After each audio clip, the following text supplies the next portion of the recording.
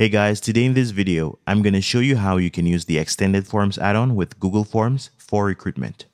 You would first need to go to extendedforms.io, and there you can either sign up or sign in if you already have an account. And I'm going to sign in with Google, but you can use any of the other methods.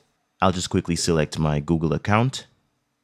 And okay, we are on the ExtendedForms dashboard. So here we can see connected forms, total responses, and average response times. These are at 0 right now, but we'll get back to this. Let's open Google Forms, and I'm going to go ahead and click on this plus icon to create a new form. Okay, so now we are going to give our form a title, and this should be meaningful, but for the sake of this video, I'm just going to call this recruitment. So once you have added your title, you can go ahead and add your questions. I'm only going to add one question just to keep this entire tutorial simple. So let's say something like, why do you want to work at our company? Okay.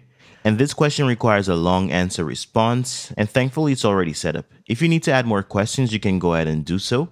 But right now we are going to configure the ExtendedForms add-on. Let's move to the top right-hand corner of the screen and click on these three dots. And let's click on add-ons.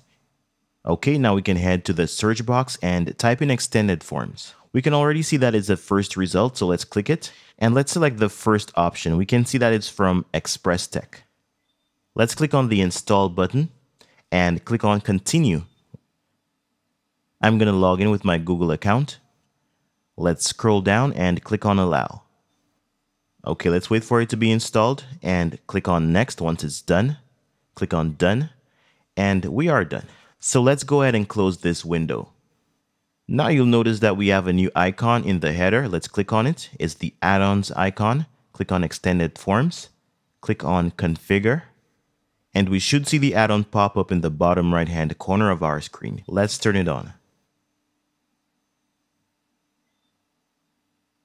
And we have an error prompt because our form's default settings are clashing with the add-on's recommended settings.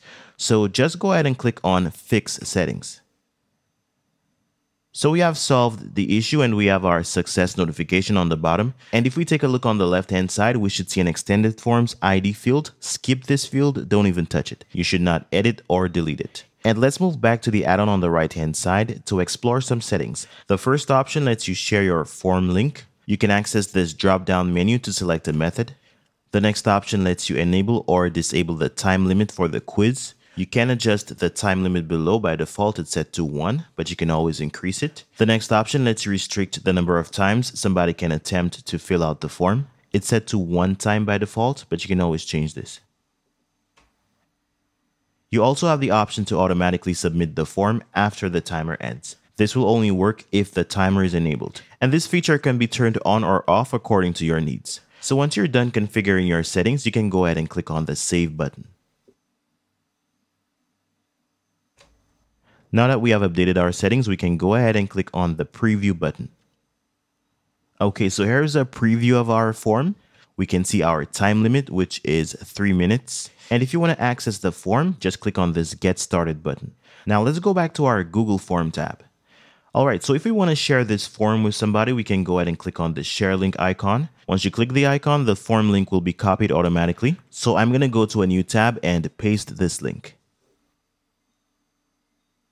So somebody filling out the form would have to log in first. Now I'm going to close this window so that we can go back to our preview where we can actually fill out the form. So once we click on the Get Started button, we should see the form with the timer. And now I'm going to provide an answer for this question. So the question is, why do you want to work at our company? So I will go ahead and provide a simple answer. Let's say, I love the culture. Yes. So the answer is I love the culture. And I'm going to click on the Submit button. Okay, so after submitting the form, I'm going to go back to the Google Form window. Now let's go to the add-on and click on Responses. So we can see our recruitment form's response information. We can see our settings. We have 1 attempt, a 3-minute timer, and we have the date as June 7th. We have the email address and completion information. Let's view the response. And this is our response. I love the culture. Let's close this window. If you want to stop accepting responses, you can go ahead and toggle this switch. Let's click on OK. And now we can turn it back on. You can also send an invitation, preview the form, and share it using these icons. You also have the option to shorten your form link before sharing, but you would have to upgrade your subscription first. Now, as promised, we are going to go back to the dashboard, and here we can see some information about our form activity. Alright, so I really hope this video was helpful. Thank you guys so much for watching.